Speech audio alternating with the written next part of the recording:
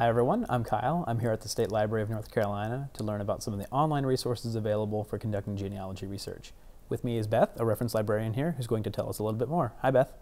Hi Kyle. Let's have a look at some of those resources.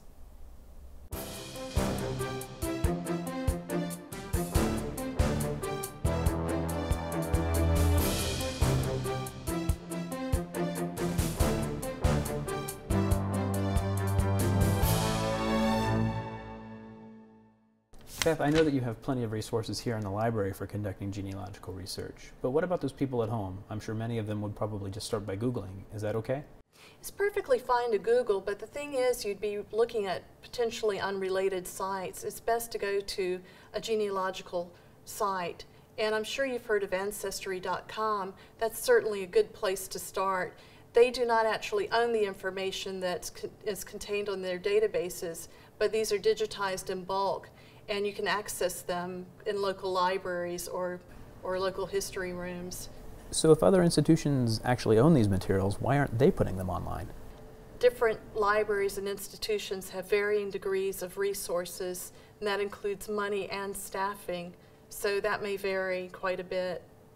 Let's talk about the North Carolina Digital Collections. It's a joint effort between the State Archives and the State Library of North Carolina. They have thousands of photographs, manuscripts, state publications, and other types of materials related to North Carolina. Do all the materials in the digital collections actually pertain to genealogy? No, they do not, but let's look at some that do. For example, the family records online. They contain Bible records, and this is nearly 1,500 Bible records that list birth, marriage, death, and information for various donated family Bibles held by the State Archives of North Carolina. The state of North Carolina didn't officially record births and deaths until late 1913.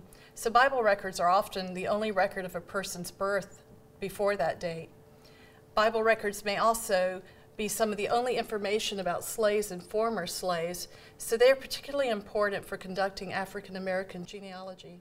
It also includes digitized vertical files. These are digitized versions of those materials in the Government Heritage Library's genealogy vertical files that are free of copyright. These unique items include materials that can be very useful for family histories, such as family trees and pedigree charts.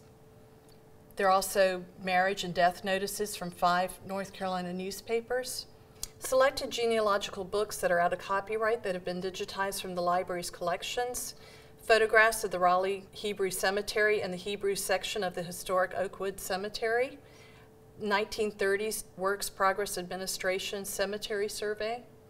When using this website, you can also browse by family name, and you can browse by location using this list of counties and countries. The alien registration and naturalization records include county records about the naturalization of foreign-born citizens.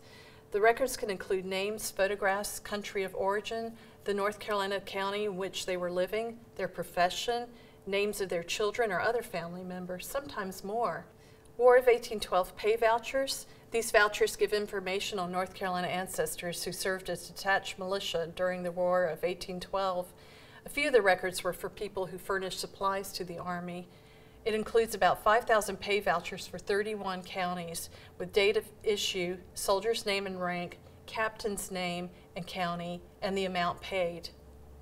The public documents from 1831 to 1919 are a truly fascinating glimpse into early North Carolina. They compile executive and legislative documents.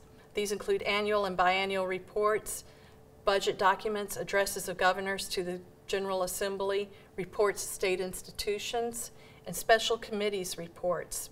These are produced for the year's session of the General Assembly. Why would genealogists be interested in searching these? Because there are lots of names in them. There are lists of teachers, catalogs of students, military officers. In some of the budgets, especially the earliest years, they're pensioners, electors, and others who received money from the state. And pictured here is an excerpt from the 1844-1845 volume. There are also lists of students from early universities. For example, this from the 1881 Public Documents volume. A great many of these public documents have tables of contents, but none have indexes. You can full-text search them in our collection.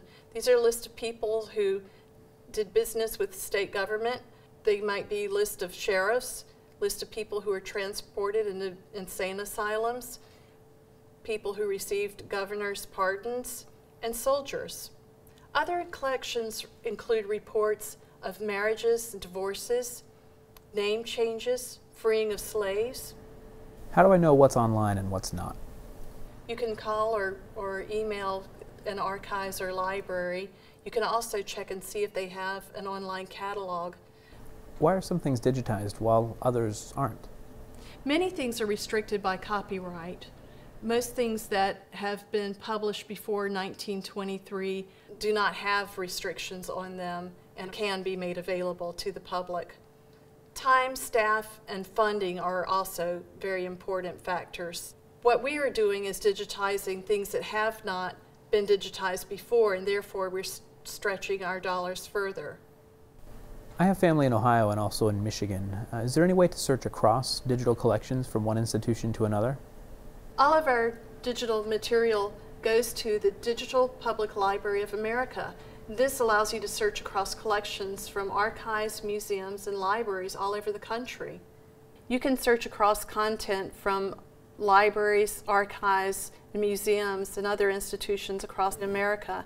You can also link back to the original institution along with the actual resource.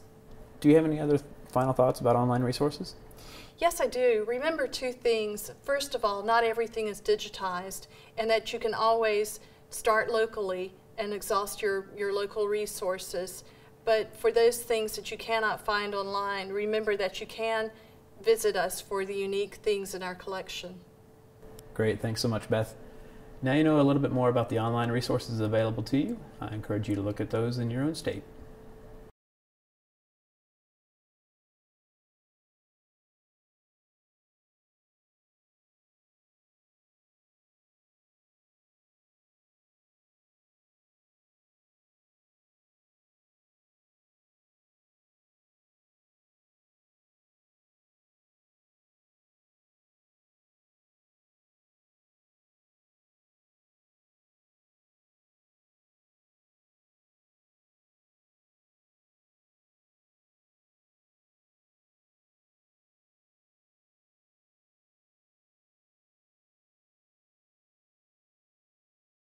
Many things are restricted by copyright. Most things that have been published before 1923